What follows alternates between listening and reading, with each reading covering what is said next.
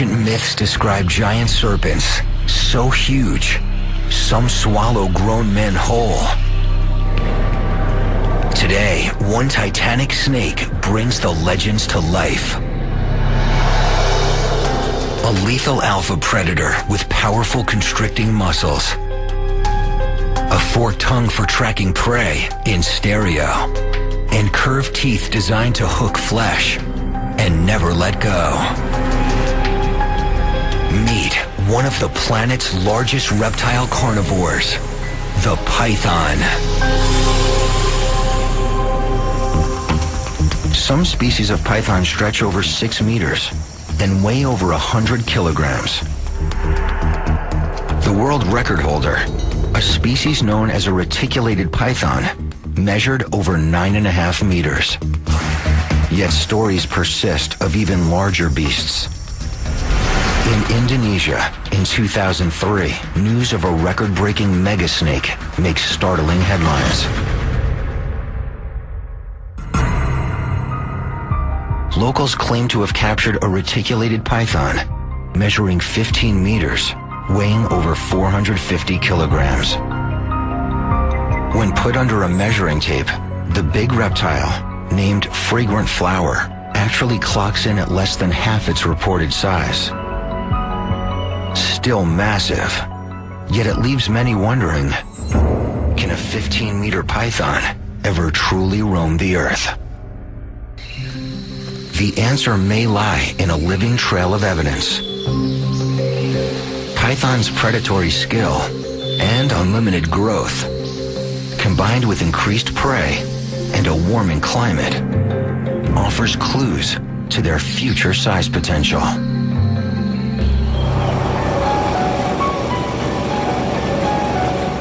Florida, the Everglades, here, in the warm, wet habitat of the United States' largest subtropical wilderness, lives one of the planet's most massive snakes, Burmese pythons. They're native to Asia. In the Everglades, they're invasive, and they're multiplying. It's estimated up to 150,000 invasive Burmese pythons are already thriving here, breeding and hunting native species, growing bigger with each meal. It's really a great environment. It's almost the perfect situation for a big snake to grow. They have plenty of prey, and they're being very successful. With the absence of predators, you may actually see them getting to sizes larger than is common for a Burmese python today.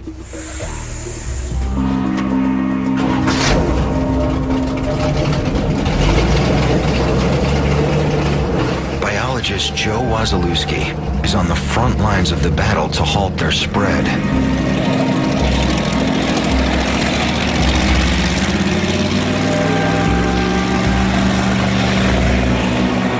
His mission? As a licensed python hunter, he tracks, captures, and removes them, recording critical data on their location and size. Today, with the help of Johnny Tigertail, a member of the local Miccosukee Indian tribe and a park wildlife expert, Joe's heading out to search known Burmese python hideouts. Joe's largest catches have stretched over 3.5 meters.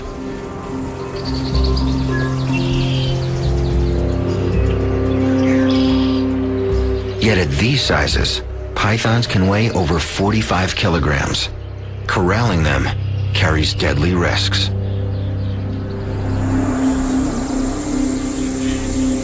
When you see a wild python out in the Everglades, you better bring your A game, because that snake is going to want to eat you alive. That snake is going to bite. That snake is going to bite for any body part it could reach. And naturally, the bigger the python, the higher they can get in biting you, and the more powerful they are, and the worse the bite could be.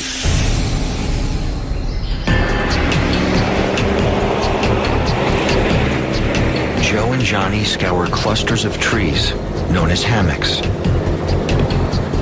These hammocks were once safe havens for native species. The safe havens have become python hunting grounds.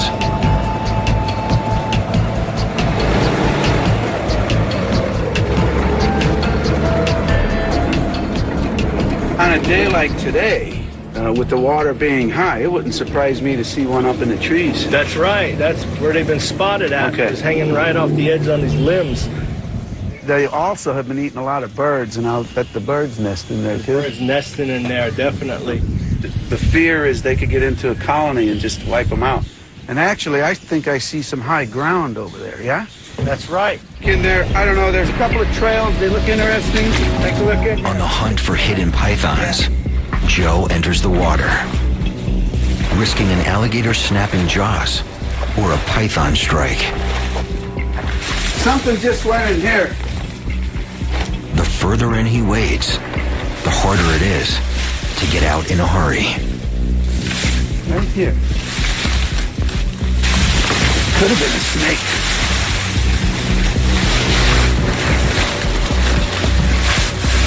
Well, I definitely heard something.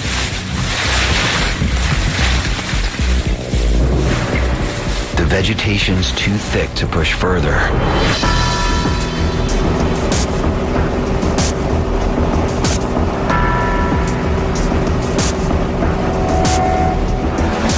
As noon approaches, Joe knows the odds of finding a python are slim.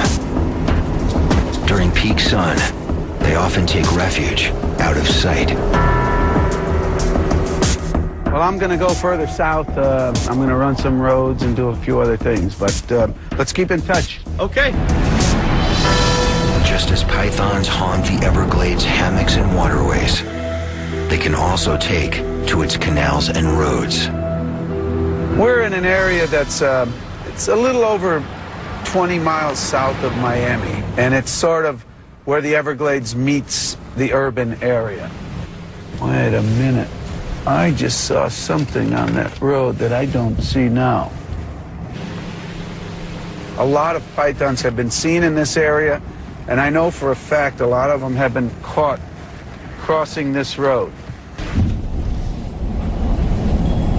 This search technique is called road cruising.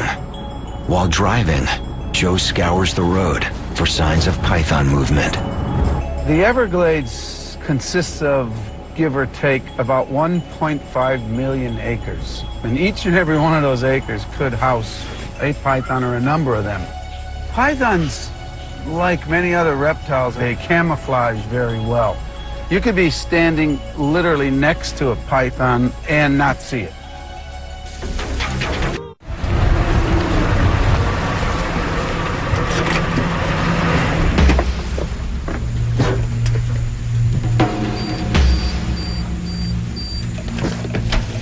Joe pulls over and scans the roadside. What's that over there? No.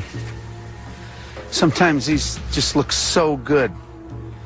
And sometimes you just think you see pythons all over the place. Nope.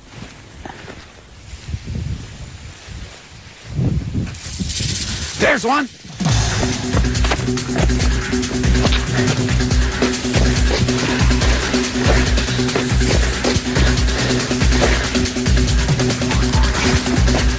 Okay. And it's faster than you think. Ah. I've got to get it out in the open. All right. We got him. Almost. Now.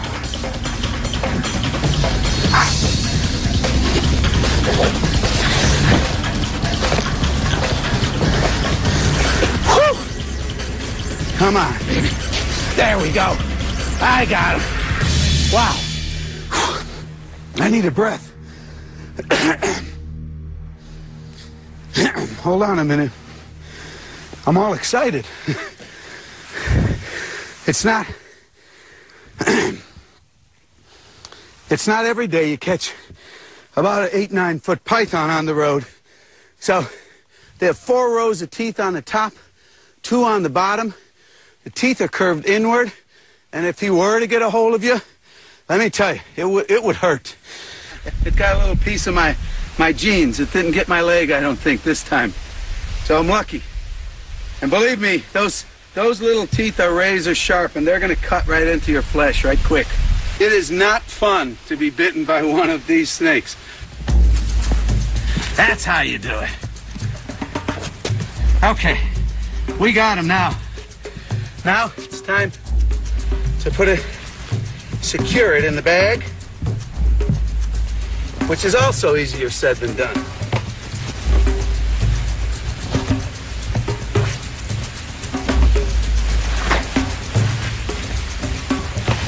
This is the best, most humane way to transport reptiles.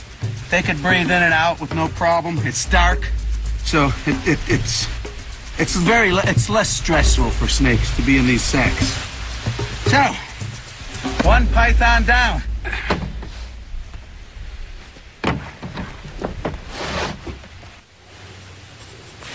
Joe logs the location of the catch and estimates the python's size, roughly 3 meters.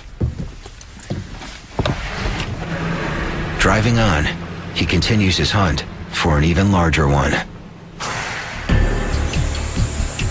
To many, the spread of these super predators is disturbing. To others, it's a wake-up call. Burmese pythons didn't slither here on their own. Some experts say these exotic invasives were once captive house pets. Burmese pythons became really popular probably in the 90s because there was these genetic mutations. There was albinos, and then now they're green in color, and some of them don't have pattern, and people like to breed them for all of these different color morphs. For some overwhelmed pet owners, what starts as a tiny juvenile soon becomes too much snake to handle. People are releasing these pythons. It's not only because of size, it's because of something changed in their life, where the python was a novelty and was a good pet at one point, now it's not. Well, pet shops don't want them, the zoos don't want them. It's not fair for the snake or the environment, or the people. Although it's almost certain released pets have contributed to the python problem, another theory suggests the invasion may have begun with just a few escapees. In late August 1992, Hurricane Andrew blasted across South Florida. Category 5 winds destroyed several animal breeding centers. Countless exotic species escaped, including Burmese pythons. Once turned loose, they quickly turn feral and head out on the hunt for food.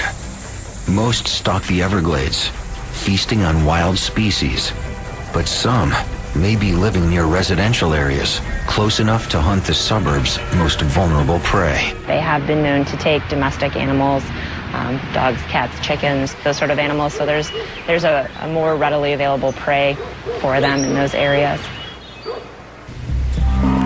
It's rare, but sometimes pythons also take humans.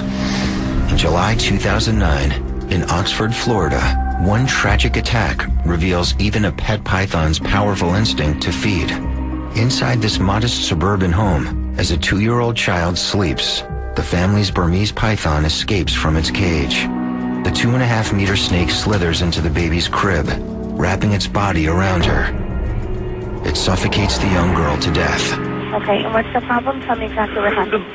Our snake, we have a Burmese python, and she's about 12 foot long. She got out of the cage last night and got into the baby's crib and strangled her to death.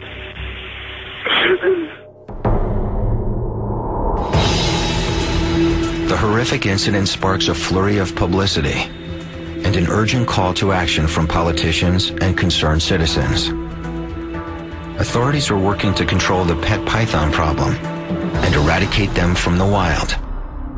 Yet as these foreign predators grow and colonize, megasnakes may be here to stay.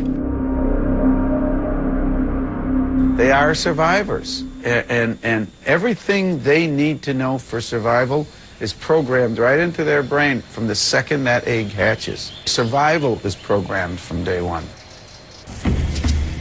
In a single breeding season, a female Burmese python can lay up to 100 eggs. In just a year, hatchlings can explode to more than 4 times their birth size. By the time they reach around 2 meters, these voracious carnivores are eating machines. They hunt almost any animal with a pulse, from endangered birds to reptiles to mammals as large as deer. They will just eat anything and everything in sight. They can eat and eat and eat and just fill themselves up. They're known as opportunistic feeders. They don't always know when their next meal is coming. Whenever they have that opportunity to eat, they will. It's another clue to their future size potential. The more they eat, the bigger they get.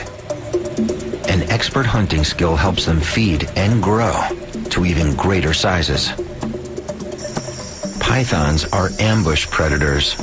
Their most productive hunting technique is to sit and wait. Hidden by camouflage, when prey nears, they strike without warning.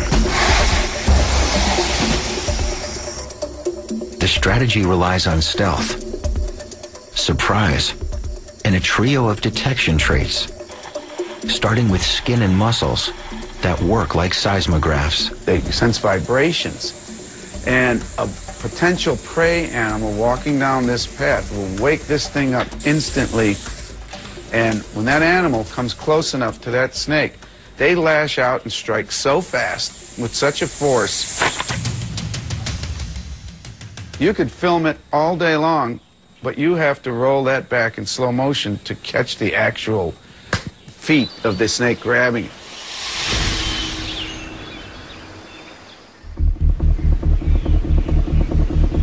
And to hone their hunt even further, a python has 2 lethal tools built into its head. First, facial nerve centers, called pit organs, register heat waves. By detecting thermal hotspots, a python can zero in on warm-blooded prey. And its second weapon offers even more acute, fatal radar. Each flick of a forked tongue picks up airborne scent particles. Inside their mouths, a sensor known as the Jacobson's organ samples the air, directing the snake to where the particles are strongest.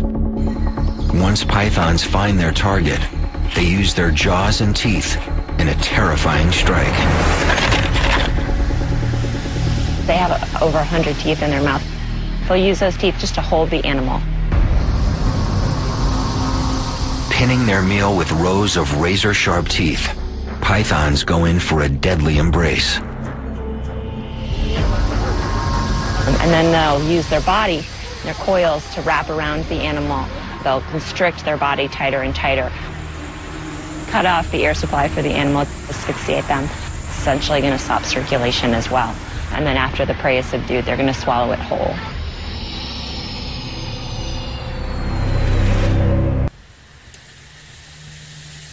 The odds of a python attacking a human are slim. People often pose more of a threat to pythons than pythons do to people. But when a massive python does attack, there may be no escaping its lethal grasp. Once their target is dead, pythons are designed to devour. One of the remarkable adaptations about pythons is their hinged jaw, which makes it possible for them to swallow large food items. Snakes don't chew their food, they have to swallow their prey whole. Their upper and lower jaws connect by elastic ligaments, allowing their mouths to open 180 degrees. Bones in their lower jaws actually separate, and a ratcheting action draws the prey down in one long swallow. So this python can swallow something literally 3 times the diameter of its body.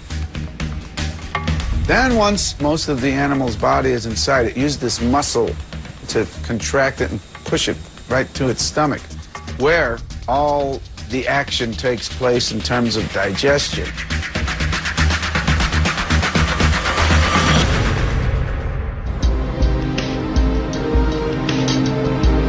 When they feed, pythons leave behind no trace of their kill. They can ingest 100% or more of their body mass, digesting everything but hair and feathers, growing larger with every meal.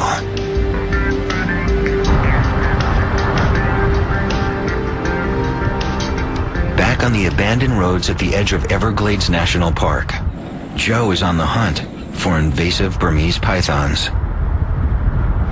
He knows when the sun goes down, his chances of a capture go up. Snakes in general move at dusk, normally. Usually in the summer months, they move more frequently and more readily. So dusk is the time, their activity period, I guess you could say. And if they're going, in this case, east to west, they're going to cross this road. The road keeps the heat, and the snakes find that they like that warmth, and they really soak it up. As he cruises, Joe keeps his eyes peeled. He can only guess what size beast he'll find in his headlights.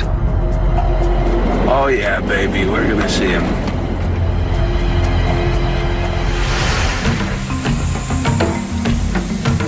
Most creatures, including humans, eventually stop growing. But pythons can keep growing as long as they live. There are several species that don't seem to have a maximum size. And if the individual of that species is lucky enough to live long enough, they just continue to grow until they die. It's a phenomenon known as indeterminate growth, and it's another clue to python size potential. In the wild, they can live up to 25 years, growing every year. In captivity, they can live over 30 years and potentially grow even longer. The Captive Python Program at the Columbus Zoo in Columbus, Ohio, offers a laboratory for giant snake size potential. Here, one contender for world's longest python is about to be examined and exercised. Meet Fluffy, a captive reticulated python. We have a number of python species here at the zoo, but Fluffy by far is our largest species. She's quite impressive and in fact may hold the world record. Born in 1992, a private breeder fed Fluffy rabbits, goats, and pigs. Fueled by massive weekly meals, her growth skyrocketed. By the time she was 10, she was as long as a truck and as thick as a telephone pole. Her length of record at the time she came to us was 24 feet. She's about as long as 3 basketball players standing on each other's shoulders. When Fluffy first came to the zoo in 2007, she was officially the world's longest captive python and weighed roughly 136 kilos. Zookeepers feared she was too heavy. Now, to maintain proper weight, Fluffy's fed a carefully monitored diet. We feed Fluffy about every 21 days. The thing we need to watch out for is besides putting that food into growth, they also put it into fat. We need to be careful that they don't get overweight and out of condition. Because they're opportunistic feeders, they will eat whenever given the opportunity. If you keep feeding a snake with slow growth rate, you're just going to end up with a fat snake. To stay healthy, pythons like Fluffy also require optimum humidity and temperature. In a captive situation, it's important to give them a gradient, anywhere from the high 70s into the 90s. One of the ways that snakes regulate their metabolism is by moving into hotter or colder areas. For instance, if they had a food prey they wanted to digest, they'll seek out a place where they're optimum temperature so that they can get that done. When it comes time to feed powerful constrictors like pythons, zoo staff is always cautious. One way they stay safe is by working with pythons' natural intelligence. Pythons are very intelligent animals. They do recognize individual keepers. They know and will respond differently to different keepers. We do have feeding cues that we do for different purposes when we're working with Fluffy. If we're going to be cleaning her exhibit, changing her water, her pool, that sort of thing, we try to do those mainly in the morning. She's used to those activities occurring at a certain time of day. And then, in the afternoon is generally when we try to feed her. Yet even with a python's intelligence, there's always the potential for a surprise strike. We are very aware of the fact that she's not a pet, she's not a domestic animal, she's still a wild animal. So we always have a great amount of respect when we're dealing with her. We have to be very deliberate and slow in our movements and our motions with her. Failing to take proper precautions can be deadly. In 1997, at Serpent Safari in Gurnee, Illinois, reptile zoo owner Lou Dodano enters a 7-meter-long python's cage. Trying to replace a light bulb, it nearly cost him his life. The large predator strikes, clamping onto his leg and coiling around his torso. The crushing pressure stops Lou's heart. Just in time, his colleague and an emergency medical team pull Lou free and resuscitate him.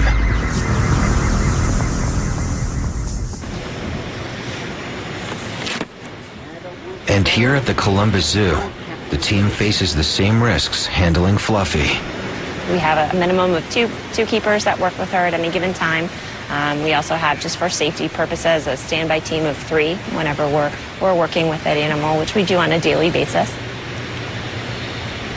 But if we're going to be doing an exercise session or an enrichment session with her, we'll have a minimum of about 8 people it takes us to get hands-on with her. In addition to a carefully monitored feeding schedule, Fluffy's taken out for exercise. Because her meals are regular, she's not as motivated to move. The reason why we take her out and exercise her periodically is because we're concerned that she's just not getting enough exercise. Fluffy's immense size makes moving her difficult. Her strength makes it risky. Beneath her scaly skin, powerful muscles run the length of her entire body. As you're holding her, you can feel all of those muscles in her body. Those muscles push against us as we're holding her, and you can feel her muscles move from one side of her body to the other as she's trying to do that serpentine motion. Her muscles are very strong and can easily move us about while we're carrying her.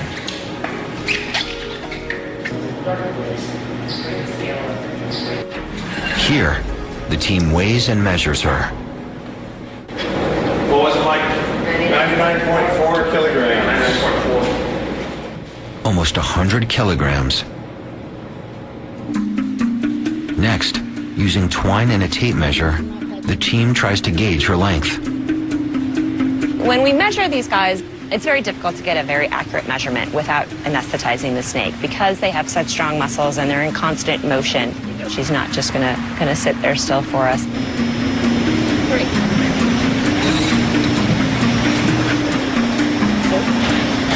She was measured today 20 feet 1 inches long. Before letting her loose, Dr. Barry gives Fluffy her annual physical exam. Most of the time, hopefully, a health check is just a visit to give a once-over to the animal and just make sure that we're not seeing any signs of disease, that the eyes are normal. Just sort of feel down the animal to see if we can detect anything, any abnormal bumps, the quality of the skin, etc. Good shape. Finally, the team releases Fluffy in the zoo's elephant enclosure. It's a large space, she can move around. It also provides an opportunity for enrichment. There's novel smells. Obviously, you can imagine an elephant smell is not something she's exposed to every day, so it gives her something to explore. The more exercise we can get her, the better.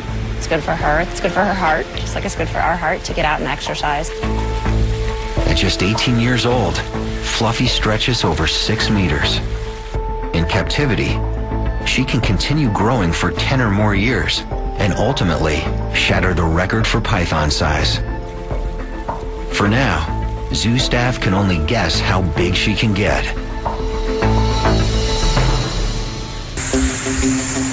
While increased availability of prey, superior hunting skill, and indeterminate growth help pythons feed and grow larger, a truly essential key to their size potential is a hospitable habitat, and it starts with temperature. For snakes, temperature and size are inextricably linked. Cold-blooded animals, known as ectotherms, depend on external heat to hunt, feed, and stay alive. More mammals will have the ability to endothermically thermoregulate. They can control their body temperature. Snakes can't do that, so they have to regulate their temperature based on their environment. It's a simple equation, but it may offer a clue to python's future dimensions. For ideal growth, a python's environment must stay consistently warm. If a snake's body temperature falls too low, it can kill them. Burmese pythons also thrive in an aquatic environment. While smaller pythons are good climbers and often prefer the cover of trees, for large pythons, water offers a fast lane to their next meal. Just think of an animal that weighs 200 pounds without arms and legs. To get around is a tough business. So a lot of big pythons like to be around water. You know, it makes them more buoyant, it makes them get from point A to point B with less energy and quicker. Pythons can stay submerged for 30 minutes and travel over 9 kilometers. And with ample space and no natural predators, when they reach adult sizes, they're free to move, feed, and grow. Some Burmese pythons have even been known to target the Everglades' reigning alpha reptile, the American alligator.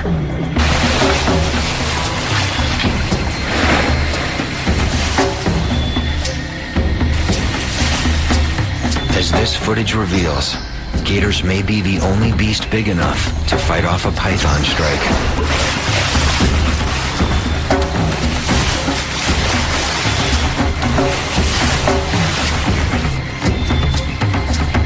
This battle of predator versus predator ends in a stalemate. But sometimes pythons win. In this notorious photograph taken in 2005, a near 4-meter Burmese python bit off more gator than it could chew. Whether invasive pythons and native alligators can coexist as top predators remains to be seen. For now, for cold-blooded snakes like pythons, the Everglades swamps, marshes, and canals may be a newfound paradise. It offers another clue to their future size potential. In an aquatic habitat, with no natural predators as adults, and warm temperatures, these former pets may grow larger than any Burmese pythons ever seen.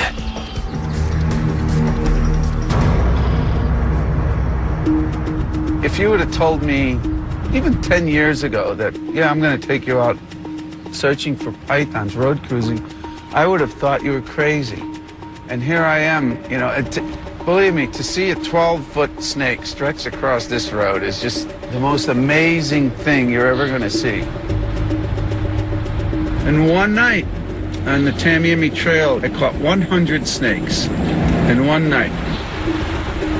I'm starting to see stuff.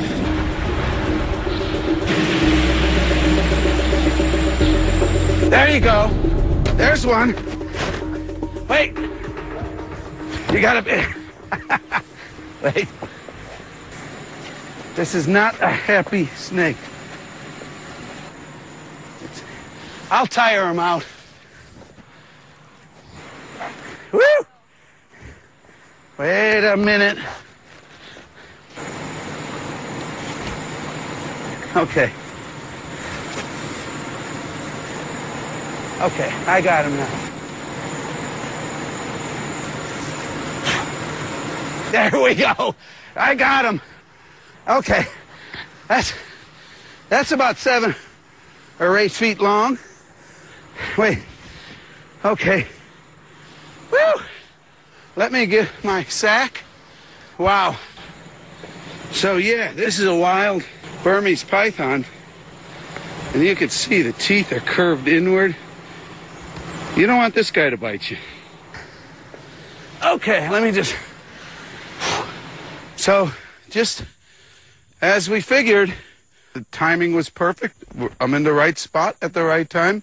Snake was there. Next, I have to take a GPS reading of the location for our records. Every python we catch, we get a we get the GPS coordinates, and we're sort of mapping where each and every one was captured. The animal is documented. The animal is secured. Skies are clear. And I believe that's closer to the 8-foot range, although I have caught them over 13 feet. And if that one were to bite, it would hurt you. So it didn't, though, so we're good.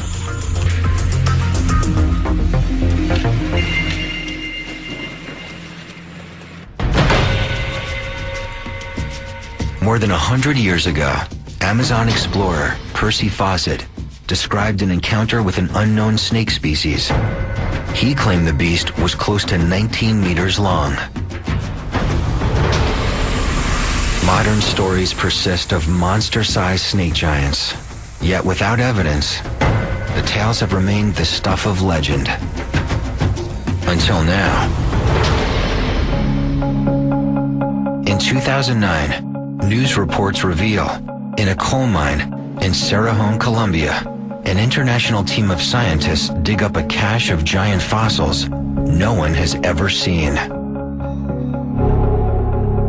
The prehistoric remains belong to the most massive snake ever to roam the earth. They name it Titanoboa.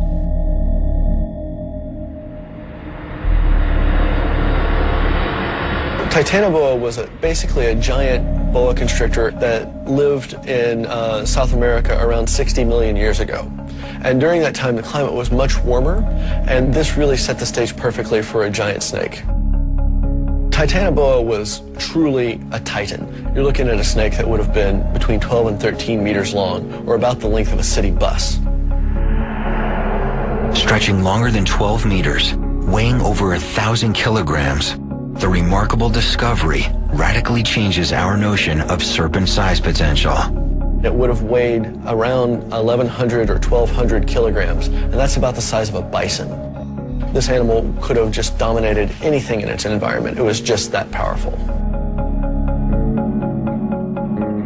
Titanoboa redefines what we think of as the largest snake, and it is the largest snake known, but once you've opened that door, you have to wonder, are there even larger snakes waiting to be found out there? I mean, Titanoboa is one find, it's from one locality, and there's so much that we don't know about the fossil record of things like snakes and lizards. We think that of this as the maximum now, but are we just fooling ourselves? Or are we saying again that this is the largest a snake can be, and in a few years are we going to find a 15-meter snake or a 16-meter snake? We don't know. Today's pythons may be smaller than Titanoboa, but with the right combination of growth forces, it isn't too hard to imagine scaled-up megasnakes stalking the Everglades.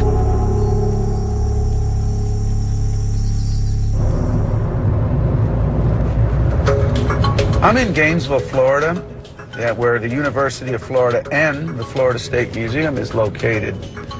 And at the Florida State Museum is where these pythons wind up once they're euthanized. In the field, we just collect some basic biometric data, some lengths and weights. In Gainesville, all the real work will be done. Days after his python hunt, biologist Joe Wazalewski is on his way to meet herpetologist Dr. Kenneth Crisco. Together, they'll conduct a necropsy, the invasive snake version of an autopsy. Burmese pythons are apex predators. They're predators that get to be a huge size. When a Burmese python is about 6 feet in length, they're literal eating machines. They want to eat and grow and reproduce quickly.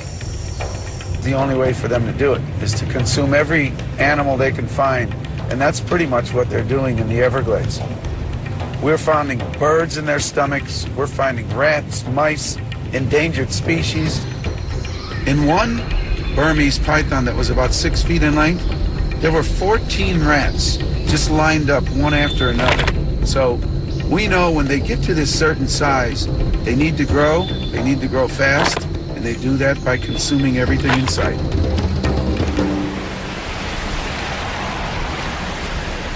By examining and dissecting one of his captured pythons in the lab, Joe can investigate what it's been eating and how it may be growing. How you doing, man? Hi, nice to see you. Good. There's my cat. Hi, guys. Hey, there's a python.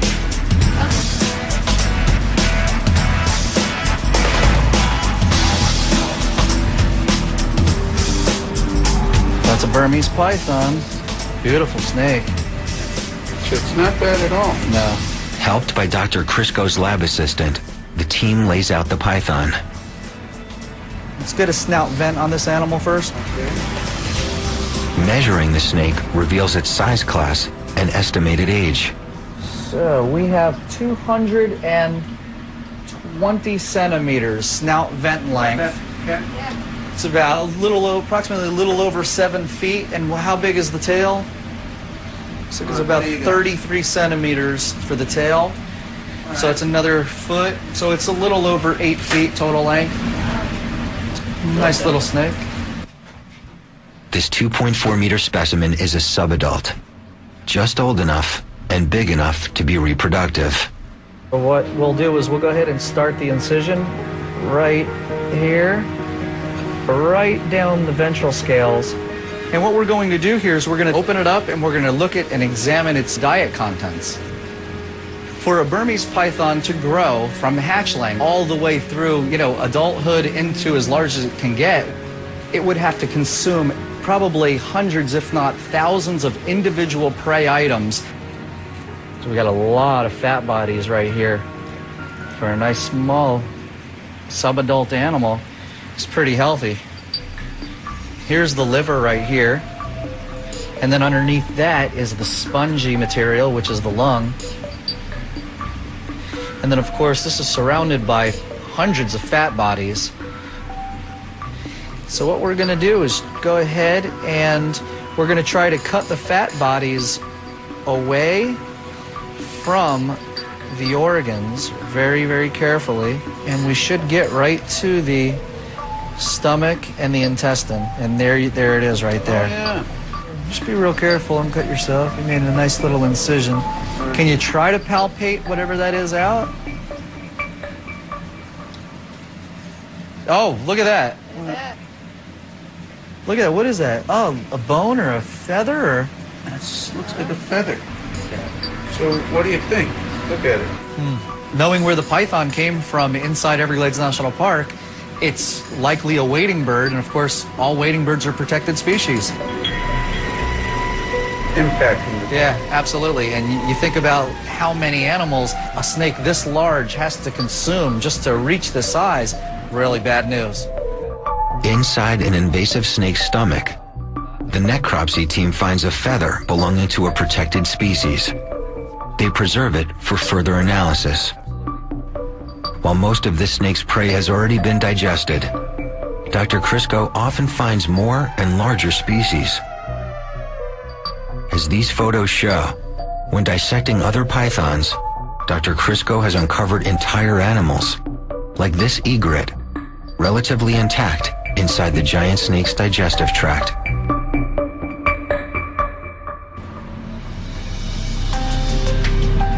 This time, once identified, the recovered feather will provide information about what the invasive snakes are eating and how they may be growing. It's more critical data to help authorities gauge the Burmese python threat and combat the invasion. The more scientists study these amazing predators and prehistoric giants like Titanoboa, the more clues they uncover to the ultimate snake size potential. If supersized constrictors once roamed the earth, can a future snake giant someday return? How big can it get?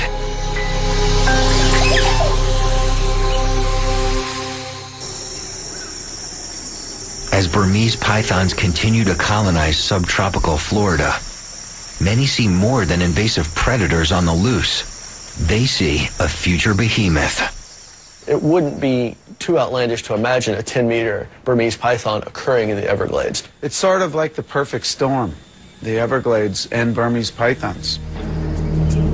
Yet what would it take to turn today's Everglades python into a mega snake of even larger size? Giant snakes today growing to even larger, even more gigantic size would have everything to do with their environment and time. For a snake to be really large, they would need optimal temperatures. We're talking about 80s to 90s range. You make prey items big, you make them plentiful, and you put the animal in a very warm environment. A warming planet, large plentiful prey, superior hunting skill, indeterminate growth in a hospitable habitat with a perfect storm of growth forces. A legendary snakezilla may literally inherit the earth. There is a chance that in the future there will be some giant pythons in the Everglades. Some wonder if a Goliath snake isn't already out there. You know, this world now is a smaller place than it was 100 years ago. Most of it is explored, but not all of it. And I've even been to a few places where civilized man doesn't tread very often. So there could be that huge giant python out there somewhere. So, how big can it get?